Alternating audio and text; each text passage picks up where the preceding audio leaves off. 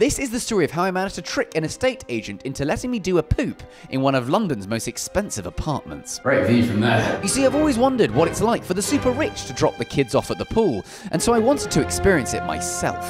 Hell, that's nice. Obviously it's 50 million quid. So I had a friend call up some estate agents pretending I was interested in buying a big apartment. 10 to 20 million range. The estate agent amazingly agreed to show me around. After he had boasted about his clients, I put on a secret camera. Why is this poking out so much? That's just my chest. This is your posture. And hired a bodyguard to make sure I looked the part. Just kind of be quite intimidating. I even gave a fake name, Arthur. But as I got to the meeting, I completely forgot what name I was meant to use. Max, nice to meet you. Nice to meet you. Arthur was coming. No, that's my brother.